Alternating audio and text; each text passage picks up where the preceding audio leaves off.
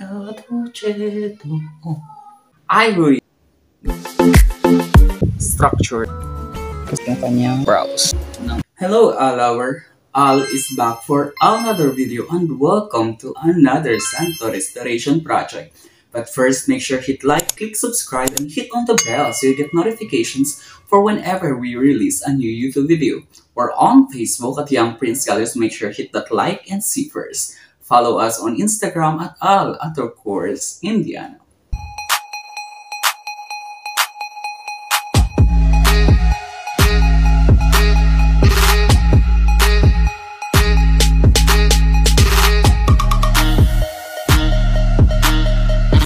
Hey guys, it's been a while. It's been so while that I'm not touching my TikTok account. I'm not touching my YouTube account. I'm not uploading any videos. And hopefully, when I upload this video, you are still there waiting for my new content to come out. And I felt sorry for all of you guys for waiting so long. 3 long months na hindi ako nakapag-upload dito sa YouTube channel natin. But I am here now, and we are going to talk about sabon or tinatawag nating ivory. Disclaimer lang, bawal na mag-produce ng bagong ivories. After 80s yata, there are laws already na nagbabawal to produce and harvest ivories. Kapag bibili kayo ng mga antique ivories, it is a must requirement to have a documents. Kasi kung walang documents yung mga bibilhin yung ivories, especially antique ivories, possibly na nakaw yung ivory, especially kapag hindi mo kilala yung nagsisell netong ivories at baka madamay pa ikaw pag kasuhan etong mga nagnakaw ng mga ivories kasi napakaraming ivories din guys na venerated image. Some of them are patronage pa, no? Na ninakaw. Tapos binibenta sa black market at binibili din ng mga ivory collectors. And that is so sad. And hopefully, matigil na yung mga ganitong mga gawain. I think it's been 2 weeks ago, yung anak ng teacher ko noong grade 1, Ma'am Kenneth, came into the shop. Tapos nakwento niya sa akin, alam mo, meron kaming ivory sa bahay. Sabi na, I don't know it is really ivory. Pero sabi niya, lumang-luma na. And I think kailangan na ng restoration.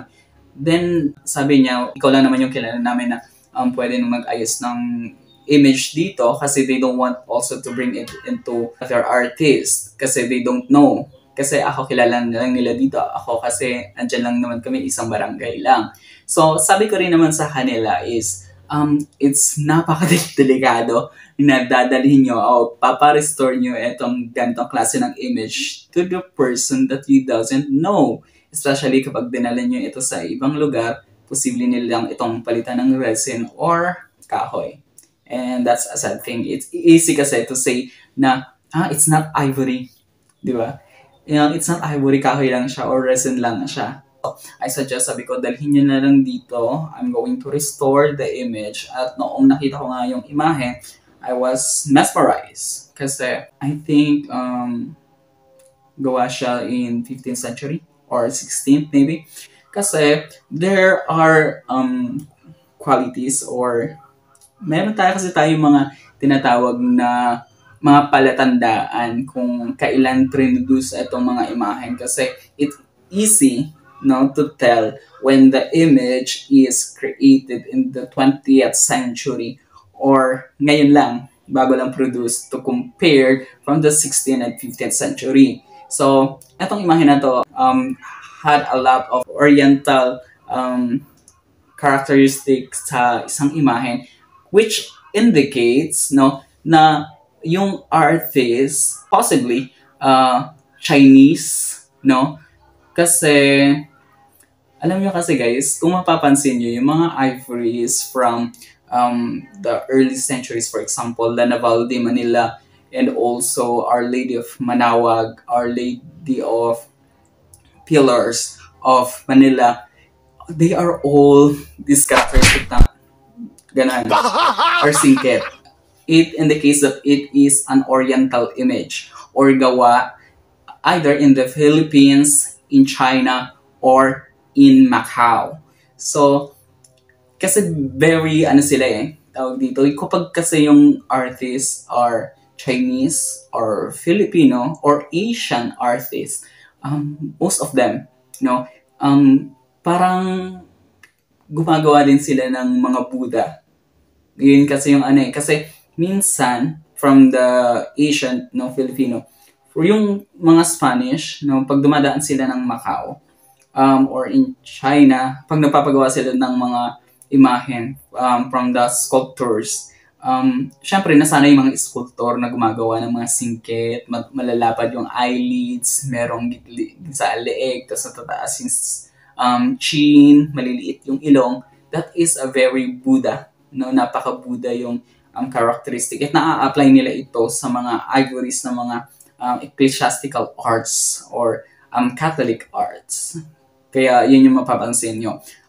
One of the characteristics also of the Oriental image is yung base. The base are kalimitan, ukit niya ay lotus flower or lotus leaves, and kasi pag Spanish kasi yung mostly clouds yung nakalagay, pero pag Oriental they are using lotus kasi nga because of the Buddhist influence.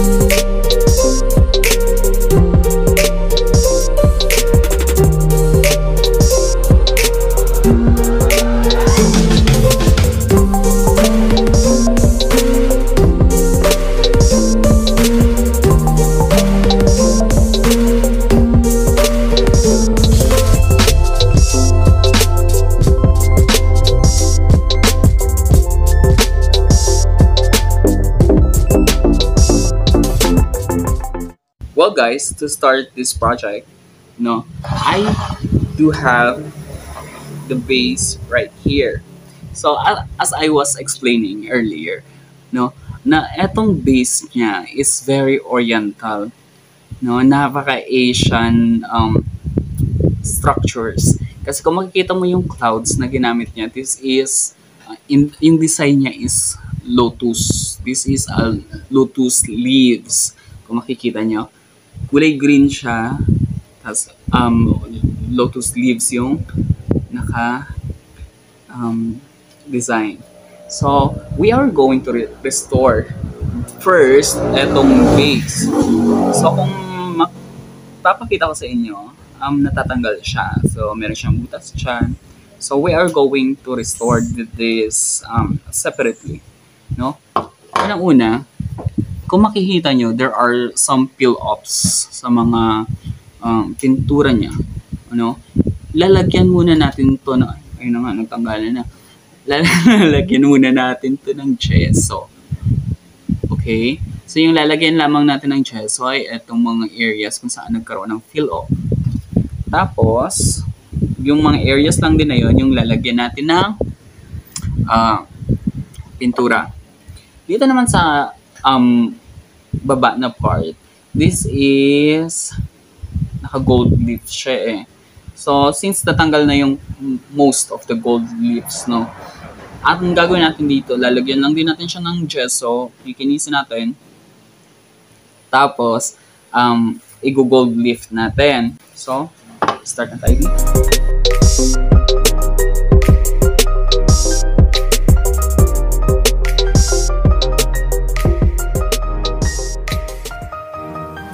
So guys, as you can see, these are the parts of the ivory image of the Lady of the Rosary that we are going to be restored. So, ito pala yung ulo ng Santa Niña. And so this is, I think this is just 1 feet image. So, kung titingnan nyo, yun yung ating ivory. Tapos, half siya, mid-half. Ayan. Tapos, meron siyang kahoy na ganito. Lalagay dito para maging buo siya. Ayan, meron siyang butas. So, lalagyan lang natin siya ng screw na made of bamboo. It's actually beautiful. Tapos, tingnan nyo kung gaano ka-intricate yung kanyang mga daliri. Diba? You see that? Diba, napakaganda.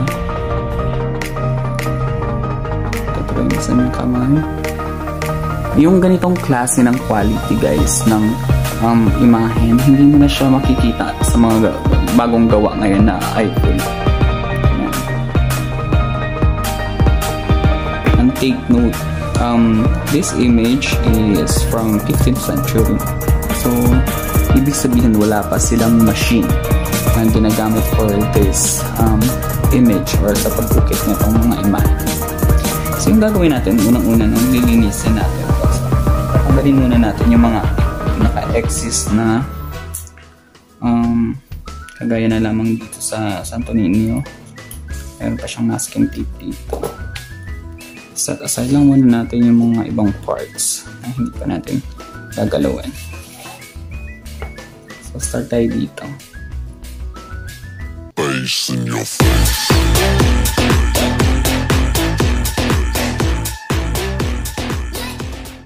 Ayan. Para linisin itong imahe natin guys, we're going to use this hydrogen peroxide. So mabibili nyo lang to sa mga kalapit na butika. The traditional way, they are using a lemon to clean up the ivory. But today we are going to use this hydrogen peroxide kasi mas effective to. Okay. And of course we are going to use a cotton para linisin itong imahe.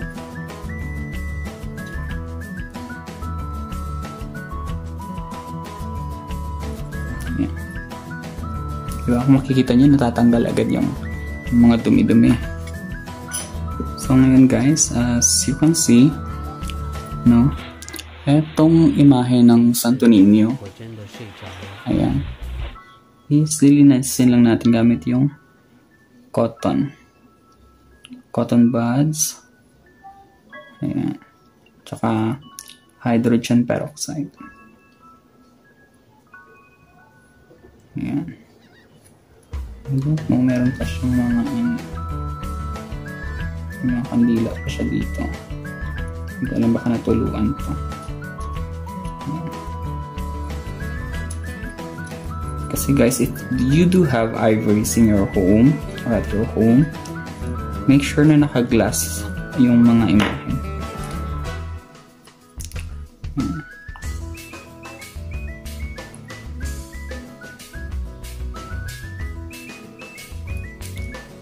I don't know if you already know this, no? Yung ating imahen. Ayan. Mas white. Nalinis na siya kagad dito. Oh. Tingnan nyo. Dito. Start tayo dito ulit sa leg. Deep lang tayo ng hydrogen peroxide. Nakikita nyo ba yung dumi niya dito sa leg? Ganyan lang siya guys. Kasi hindi mo siya pwedeng i-brush. Hindi mo siya pwedeng sabunin. Ito yung pinaka magandang way para malinis yung ating ivory. Diba? Face in your face.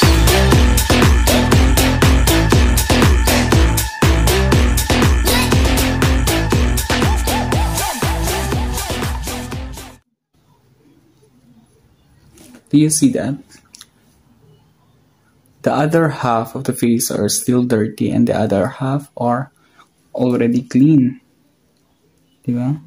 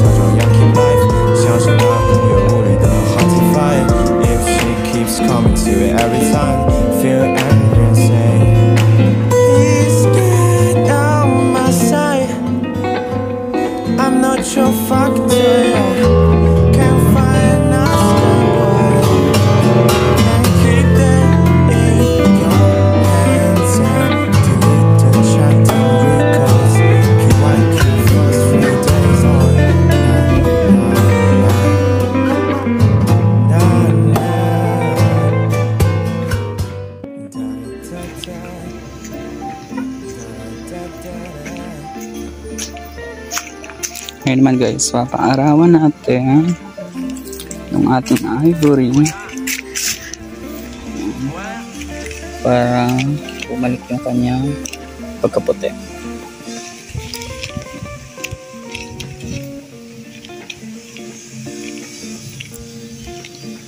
Para pumuti ulit ang ating ivory.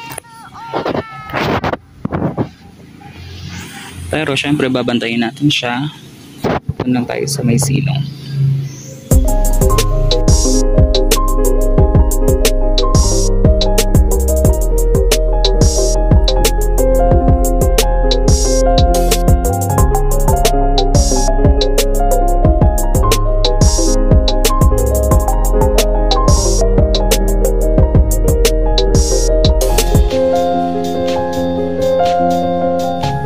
This time naman guys, mag-start na ako mag-encarna. So sa encarna ng isang ivory, yung mailalagay lang natin dito ay ang kanyang eyeshadow, ang kanyang eyelid, tsaka yung kanyang eyebrows. At i-define lang natin yung mga deep set, no, para maging clear at maging maganda ulit ang ating ivory.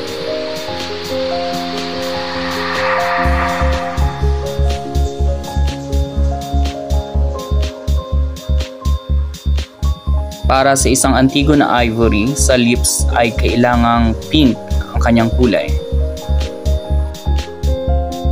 At gamit din ng oil paint, ito rin yung gagamitin natin sa blush. So guys, kanina hindi na ako nakapag-film habang tinatahi ko itong damit ng ating ivory. But this is actually hand stitches.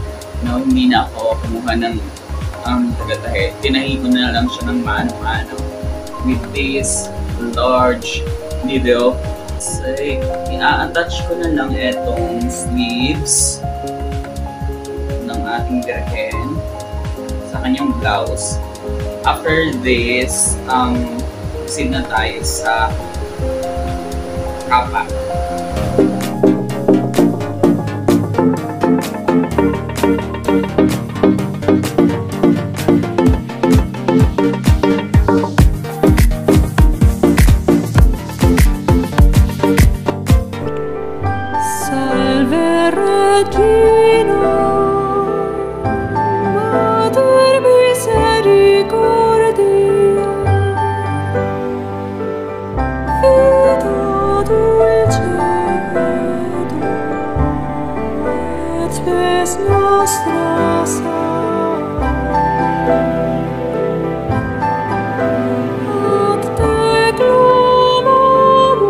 ayun na nga guys, hopefully you like these videos. At kung may mga gusto pa kayong i-tackle dito sa YouTube channel natin, please comment down below. Kung may mga suggestions kayo at mga gusto yung bagong topics na i-tackle natin dito sa YouTube channel natin, comment nyo na yan sa ibaba. At just a friendly reminder, I see you watching this YouTube video from the beginning but you haven't subscribed yet. Kaya mag-subscribe na guys. Click yun yung subscribe button natin at huwag nyo kakalimutan ang notification bell para lagi kayong updated sa mga YouTube videos natin. So, hope you like this video and see you next vlog.